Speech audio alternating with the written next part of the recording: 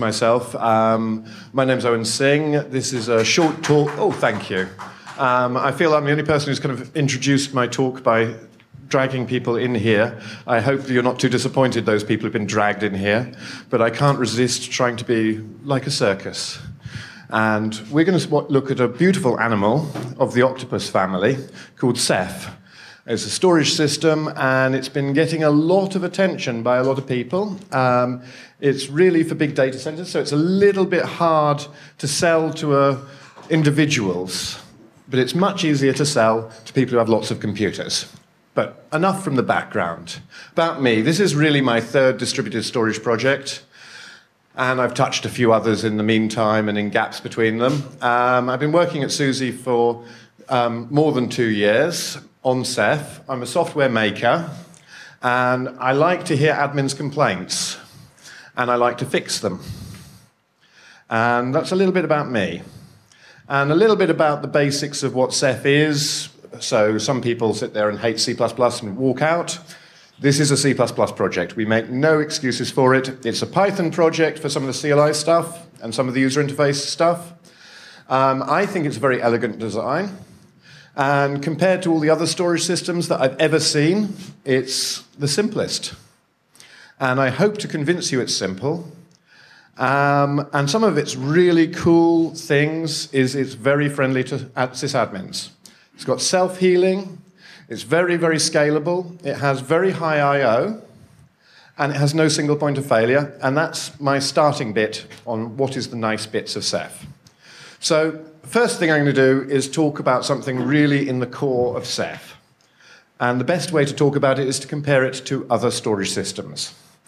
Most storage systems, you have the client, and I've skipped the authentication bit and all of that, but the client comes along and says, hey, where do I get my file? And you have some metadata server that says, hey, your file is over here. And the client says, okay, that's cool. My file is over there, so I'm going to go and speak to the data service, get the data, and send it back to the client. That's pretty cool, really. Ceph's even cooler. We can calculate the data location on the client and on the server. And because we can calculate where the data is, we don't need this single point of failure or replicate this area. And this also brings lots of other benefits. Hopefully I can jump on the next slide now. And say, I'll talk a little bit more about it and say, it's effectively a hash function. I assume everyone in the room knows what a hash function is. Is there anyone who doesn't know what a hash function is? Great, I'll skip that then.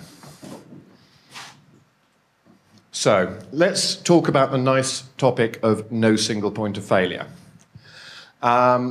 We can actually have more than one node fail. We can define failure domains. And this has an extra utility because it means that we can migrate services to new nodes much easier because we have no single point of failure. So, time for the next slide. So, here we have a little picture of what makes up a ceph cluster. Due to space and wanting things to be clear, I've put these things in a big box. This is the interface layer. Below this in the abstraction layer, we have a series of services that provide state. And then we have a security layer, which allows you to bind these parts together over a messaging system. Now I'm going to break down that a little bit further for you. The security layer is based on a shared secret system. We have one key per service, and we have some capabilities on that security layer. All very boringly, reassuringly normal. Then we have an interface layer. And this is really neat. It's stateless.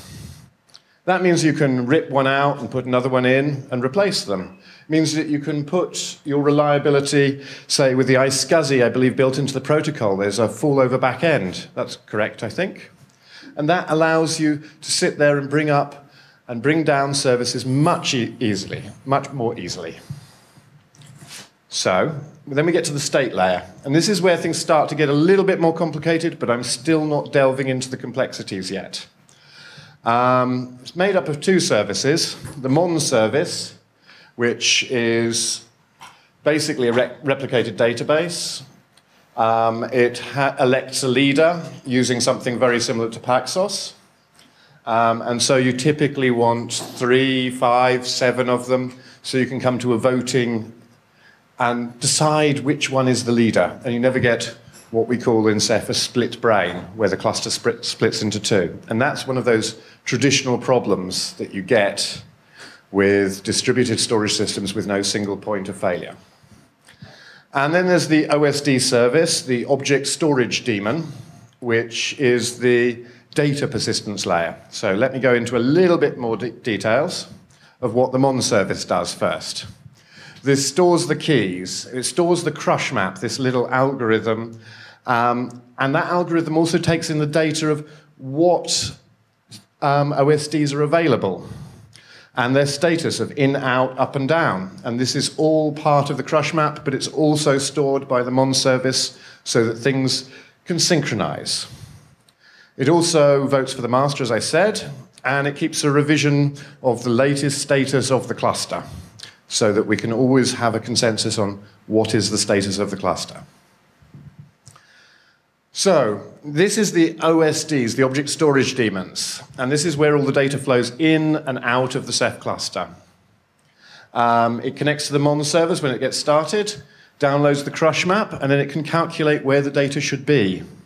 This means that if data's missing, it can request the data, and if it's asked for the data, it knows what data it has, and it can then scrub that data and say, hey, I've got an extra copy here. I should delete this. So it's very important that it connects to the MON service and actually gets the members and gets the crush map. It basically stores a little bit of metadata around its blobs, and its blobs are of variable size, but it's ideally they're quite small. So that's the object storage daemon service. So now I'm going to jump into another area of ceph. Forgive me for jumping around, but hopefully we can build up a picture of where we are. First, I started talking about the components that you see as a service. And now I'm going to start talking a little bit more about how these little blobs that we break our data down into get distributed around the cluster. So that's this section.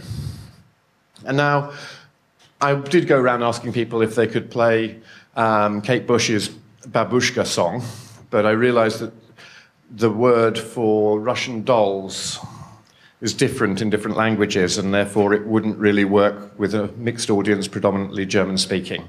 So you miss the Kate Bush sound effects at this point.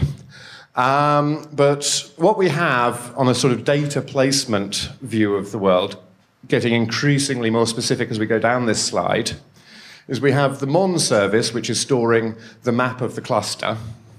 And then we have the object storage daemons, one per disk. And then we have this concept of pools, which are, if you know logical volume management, they're a bit like either volume groups or logical volumes. They're places where you store your data, groupings. And then we have placement groups. Think of these as the buckets in your hash algorithm. And then we have placement groups for placement purposes, which is to abstract placement groups. And it allows ceph to do some sneaky tricks to avoid replicating data too frequently within the cluster. And so that's how your data goes from the output of a hash calculated by the client to being put in a location that's referenceable in the cluster. So I think I've just explained that all too fast. And I think these slides say a little bit more. We then have rules on top about how we place these buckets. So we can add properties to this concept of a pool, this grouping of data, and say, hey, this grouping of data should be replicated 3 times.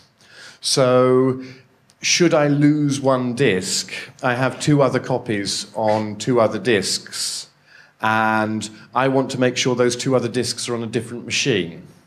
So that way, you can have fault tolerance and expect a whole machine to go down and you not to lose any data, not to get any downtime, and just keep your service running while ceph can sit there and recalculate, because it's now aware that that OSD no longer exists, or that machine no longer exists, and the collection of OSDs no longer exist, the crush map will then be changed by that because it no longer contains those OSDs.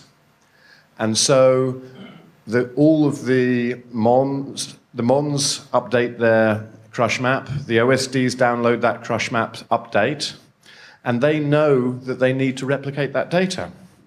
So pools are where we put in that metadata about the replication rules. And there's also a concept called erasure encoding that I'll come to later.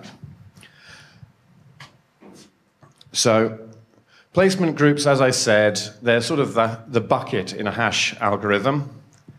And, I think there's one interesting nasty that I said it was going to be the nice bits, and I've mostly included the nice bits of ceph. But one thing you should be warned is that placement groups, you can't shrink the number of buckets you've got in a hash without recalculating everything through the hash. So we do have a problem in usability with ceph, that it's not really possible to shrink the number of buckets in the hash algorithm without going through a lot of computation. So that is one not nice bit. So it doesn't really fit in this talk, but I have to mention it to this audience because they want to know the nasty bits as well. That one has to sneak in. Placement groups for placement purposes are really just, as I said earlier, a way to avoid too much movement of data when something goes into or out of the ceph cluster. So the next nice topic, after we've got away from that nasty bit about not being able to shrink the number of buckets and only being able to split buckets easily, is we want to talk about something really cool that can save you money if you have a ceph cluster. And that's erasure encoding.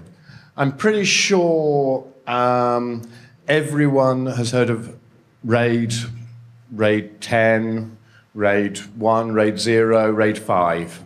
But I'm going to come to that just in a second and say, by default, ceph doesn't do erasure encoding. It does replication.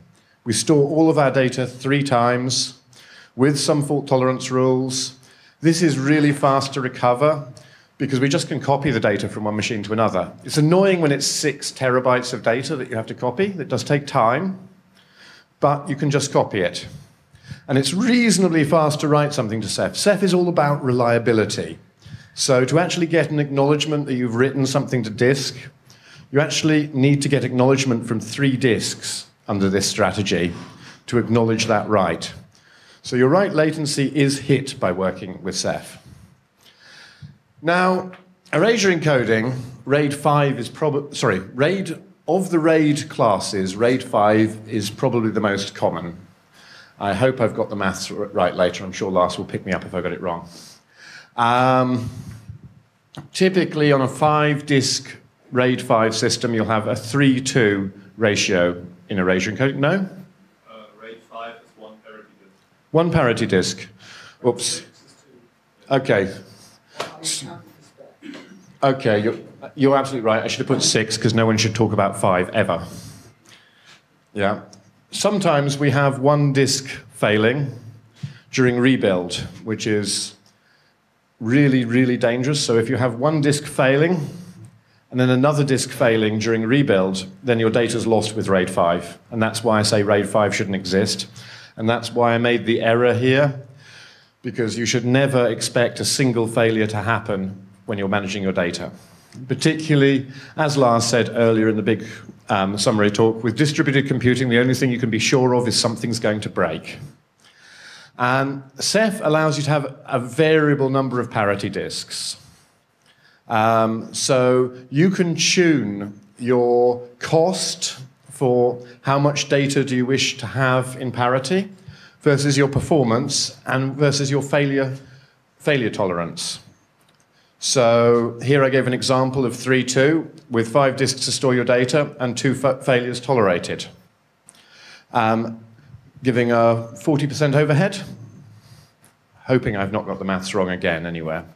And then I was speaking to a conference just recently. I don't speak in that many conferences, but I was speaking at a conference recently, and one site was going for the extreme efficiency, but still having some fault tolerance.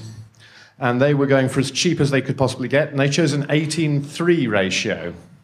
This is where they have 21 disks to store their data, and they tolerate 3 failures during its normal operation, giving only a 14.2% overhead for safety.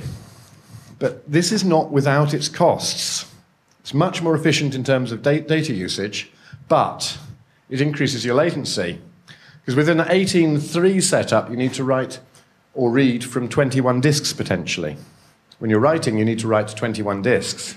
So that's a lot of disks that have got to acknowledge your acceptance, acknowledge that you've written. And recovery from failure gets much longer because now I've got to sit there and read 21 disks when I'm recovering from any one of those failures in the system. And it's not just a matter of copying, there's some calculation there. So recovery times increase considerably when you have erasure encoding enabled, and particularly when you enable it with such high numbers of disks in your setup. So to overcome this for both programmatic and performance reasons, ceph provides the idea of cache tiers. Particularly for things like random I/O, these are absolutely essential. If you were just storing blobs into a ceph cluster with erasure encoding and retrieving blobs, then you might not need cache tiers depending on your performance requirements. But if you're going to be doing random I/O, you really need a cache layer in front of that, which fortunately ceph provides. So I think I've given my talk a little bit too fast. I'm already on the take-home messages, but hopefully this will give us time for questions. And this was really only a dip your toe into what is ceph. So I got to say, ceph's really nice. It's got a nice, simple structure. It scales nicely. Because we're doing the calculation on the client and individually in every area when we download that crush map, we don't need to talk to a single bottlenecked service. We can have the client speak directly to the storage service. And then we've got all these stateless services that are providing gateways to conventional protocols that allow us to have these stateless levels. So this makes deployment very easy. There are some caveats. Because we've got so many machines, it actually gets better to use ceph the more machines you put it in. And because of recovery, it's really, you can fill up your cluster more the more machines there are. So I like to say it's better with more than 7 servers. I think you can go down quite small. You can even just run it on 1 machine. But my general feeling is it's better with more than 7 servers. The no single point of failure makes upgrades very, very nice. The crush map is helping us scale. The erasure encoding allows it to be very cheap. And that's really the summary of my very basic introduction to ceph. I'm sorry I've been so fast on my talk. I still have 10 minutes for questions, so give me hell.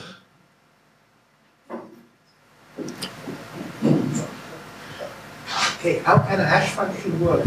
What do you want to put to one place? There's a microphone. Yeah. And then a microphone.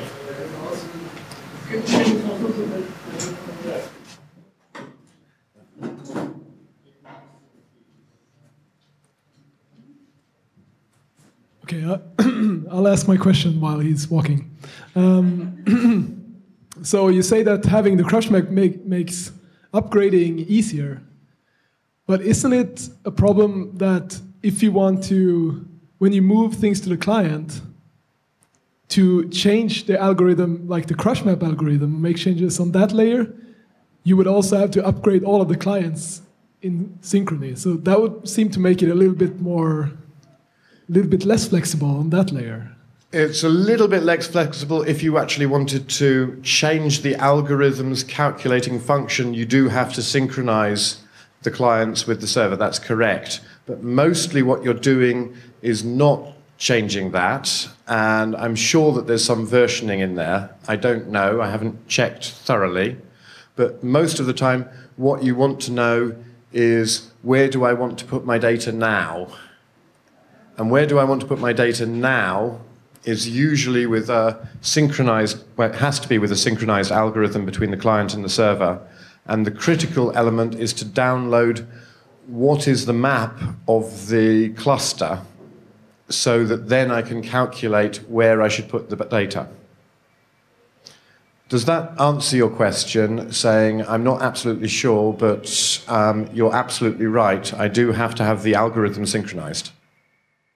If you say I'm right, I'm happy. So. Okay. A little bit related, but if you have a hash function, it must logically point you to one point. How Yes. do you find your replicas if you need to? The hash function points you to one point, but that's a placement group. And that placement group is then described to be in multiple places within the system, I believe. But maybe Lars is going to correct me here. Yes.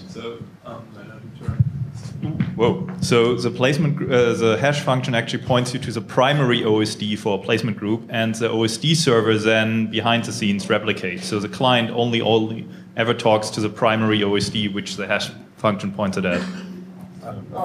Okay, and if that fails? Sorry. And if your primary OSD fails, then?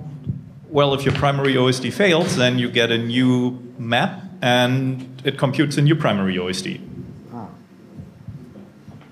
So, sorry, I stand corrected by Lars there. Anything else that I can possibly try and answer and maybe get wrong or right? Oh, please join the queue to ask. So you said that ceph is predominantly for large enterprises, etc., which is fair enough. A lot of projects started off that way, targeting enterprise spaces. Do you see ceph becoming more prevalent in home use, developer-style scenarios? Yes, no. I think the answer is not until hardware makes some fundamental changes. For me, it doesn't really make sense to have ceph on a home system at the moment because hardware tends to have multiple storage nodes connected to a big computer. I could see with the recent developments in disks, people putting the CPU next to the disk. And maybe when it becomes commodity to have systems like this, having 7 network-attached disks would allow ceph to be very practical in the home use. But it's quite a big scale for a simple MP3 collection. So if you've got those disks with integrated OSD functionality on them, how would you then add the Mons layer, etc., or was that all baked into the single drive? This is me speculating about technology that I've only seen at the end of presentations and the beginning of presentations. But there's actual ARM computers being manufactured now that plug into the back of a SATA disk. They're about this sort of size, about this sort of thickness, and they're intended to be very, very cheap and work in servers at the moment. But I could see this technology coming to the consumer in the future. At the moment, the technology is not a good match for consumer use, I'm afraid. Thanks.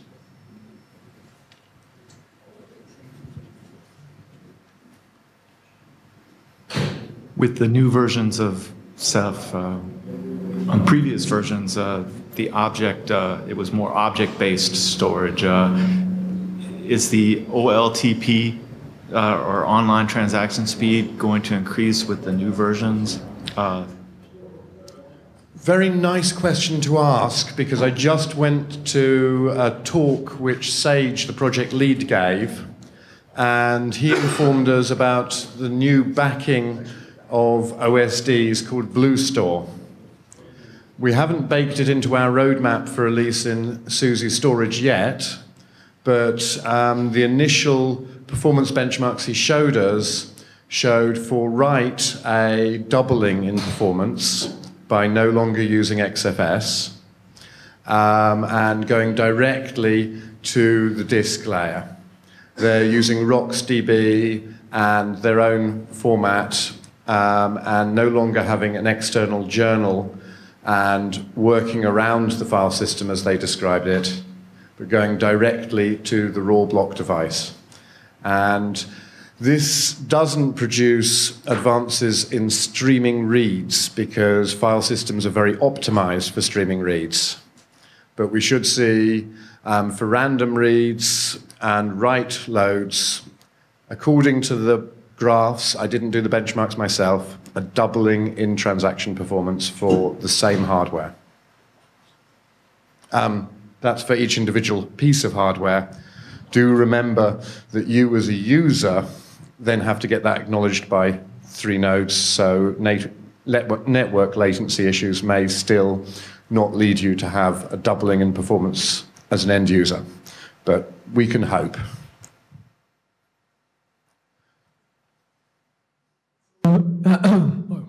So what does ceph do for ensuring data integrity? Like if it just gets corrupted at one of the storage nodes? I'm not an expert in the details of scrubbing, but there are periodic runs through of all the placement groups to check their integrity. Maybe Lars has more details on that? No? Well, exactly that. It rescans the data for consistency. Yeah. The other talk about BlueStore, one of the big things that they were chucking into the system was hashes for all data stored. So that there will be less effort in checking for failures than the current system.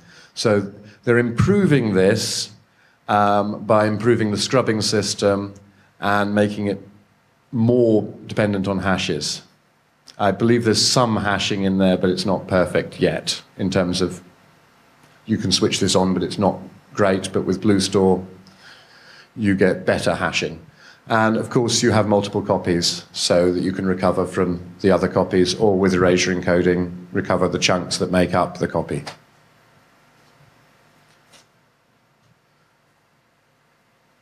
Any more questions? Well, that's kind of good because I think I've actually gone 5 minutes over now. No? I'm on time. Well, I'm sorry it's not as bouncy a talk as last time, but thank you very much for attending. Sorry for my errors about RAID 5. I think I will have to call it a day then and say thank you very much for coming. So.